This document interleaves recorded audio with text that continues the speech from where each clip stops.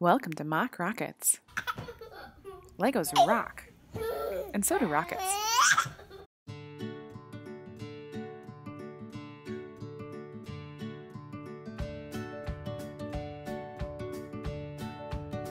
Okay, today I want to share with you all our STS-1 MOC. So this is the space shuttle, but you'll notice that it has a white fuel tank.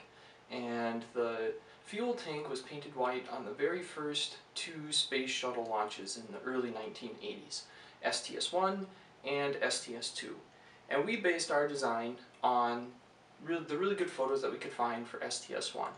It's very much like the Expedition Shuttle set, but the change from the dark orange tank to the white saves hundreds of dollars in the cost of the parts. So that's why we decided to do it this way. We really liked the Expedition Shuttle design, but it was much too expensive. Okay, let me walk you through some of the interesting features and changes that we've made from the Expedition Shuttle set to our MOC. So the first, of course, most obvious is the color of the tank, which, as I mentioned, we've done for cost reasons. The second thing that we've done is redesigned the solid rocket boosters quite a bit. You'll notice a lot more color and stuff, and we used this kind of tank thing on the bottom with another cone, and some of this is like upside down and flipped around. The other thing is these cone pieces at the top. You know, they're a little expensive and they're a little bit rare, but they're not too bad compared to the cost of the white pieces on the tank. So for the tank, we basically kept it as is, except we're using white rather than that dark orange. And this saved a huge amount on costs, even when you factor in the small increase in price due to a couple of these Technic pieces and some other things. We've also adjusted the bottom, you can see, to make it have that nice sort of round that you would have. The standard issue set just has a flat bottom.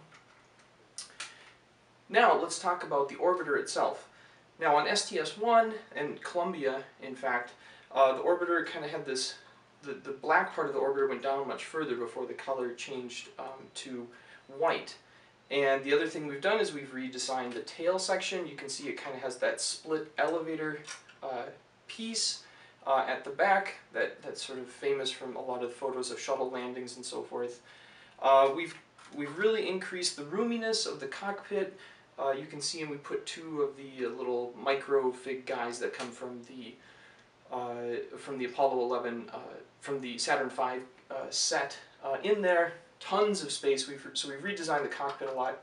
Now other people I've seen have used that sort of special sort of very curvy formed piece for the cockpit area, which I didn't like. I really like the build on this Expedition Shuttle. I feel like the Lego designers did a really good job at designing it just kind of out of slopes and bricks and things. So I stuck with that for it. A huge major change is, you'll notice, there are no giant holes in the heat shield anymore. We just made it all flat, and for landing gear, you just stick it on. And I don't know, we tried a lot of different things with the landing gear, but none of them work very well, and at the end of the day, it's not a big deal. There's a lot of sets that you just kind of have to clip something on at the end, and you can see that this will give the nice kind of nose down angle that's sort of famous in a lot of the photos. And finally, we've completely redesigned the shuttle bay here to take advantage of these bigger kind of curved pieces, and we've redesigned the Canadarm to be its correct color, which is white rather than black for the most part. The Technic pins in there, of course, are still black. So it's a huge, roomy payload bay, and in a second I'll show you the satellite that we've decided to create and put in there. Okay, so this is kind of the big satellite that we're able to fit into that big payload bay on the shuttle orbiter.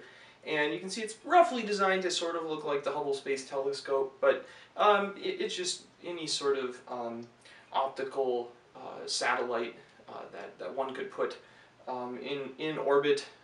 Okay, so here's the full MOC. You can see we added nice stickers here, the USA sticker on the side, the American flag, and then it says Columbia. It has the NASA worm logo here, and then United States. And just as a point of reference for how large this thing is, let me also hold up the Saturn V so you get a kind of a good view.